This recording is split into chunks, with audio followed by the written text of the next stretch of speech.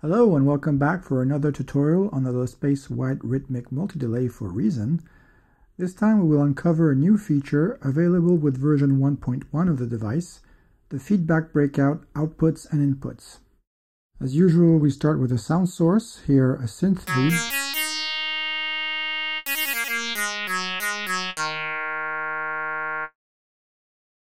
And here's the start the space patch we've plugged to the synthesizer, and as you can see there's only 2 echo lines used.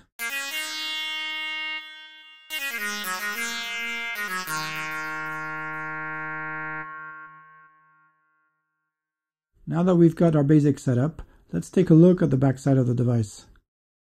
The 6 feedback outputs and feedback inputs lets you insert any Reason device inside each echo line's feedback loop. Now, let's try this out with a little lo-fi destruction by adding a Screen 4 device.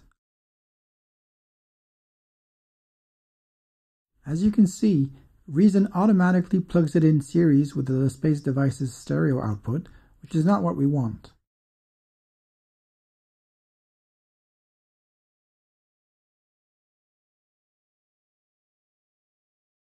Since Screen 4 is a stereo device, we can process 2 echo lines in parallel with the same device. Let's plug echo line 1 to the left channel and echo line 6 to the right.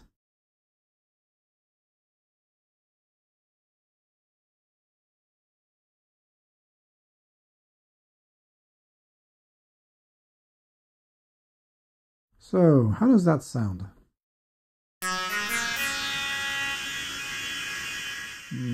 Well, it certainly is very lo-fi.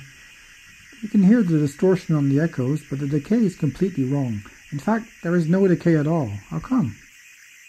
Let's turn off everything on Screen 4 first. By turning off the damage control, the decay time is back as usual. This is perfectly logical, as the decay time controls the feedback gain on each echo. If we insert a device inside the feedback loop that changes the gain of the signal, which our Screen 4 does, the overall feedback gain will be wrong, yielding a shorter decay time or, in our case, a longer one.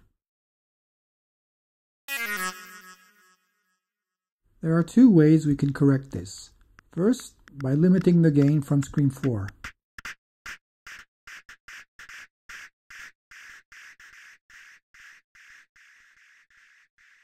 Unfortunately, this has the side effect of also lowering the levels of our echo lines.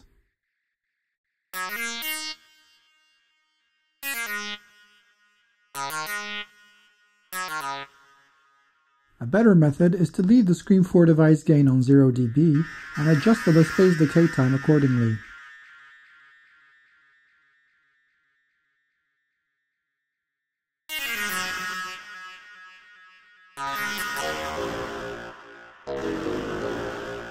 And since the decay time depends both on the feedback gain and the delay length, if your echoes have different delay length, you might have to use the echo line's decay time offset knob to adjust it individually.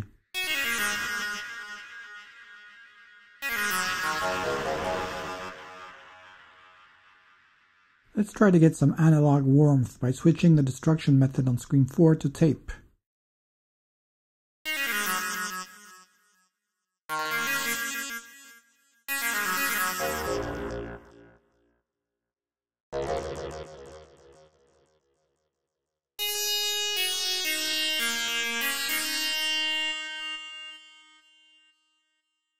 This feedback gain is the only thing to keep in mind when working with feedback breakouts, so once you've got that under control, any other gain keeping device will work perfectly.